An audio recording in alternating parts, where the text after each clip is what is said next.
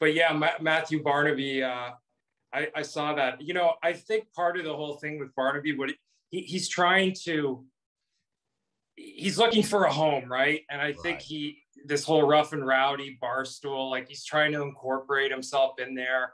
And what better way to do it by using me as the heel? And, but like, I'm acting in fucking movies with the best directors in the world right now, like building a new career. Yeah. I don't necessarily think that I'm going to be in boxing one of these things anytime soon. But I'll tell you, I mean, I'm 41. I'm in unbelievable shape right now. I've seen Matthew Barnaby. I would fuck him up so bad. I mean, it would be shameful, you know? And maybe he's thinking that it would be worth it, right? Because he needs, listen, I don't knock the hustle. Like, however you're trying to knock doors down and get your way in, I respect it, you know? So